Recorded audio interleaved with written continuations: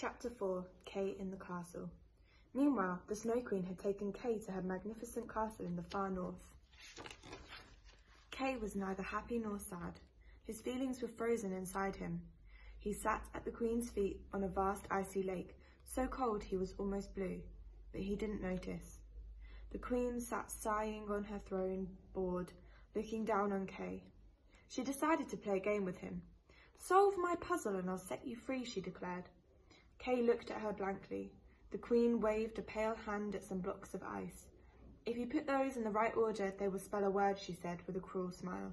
Slowly, Kay's frozen brain realised she was telling him to spell something.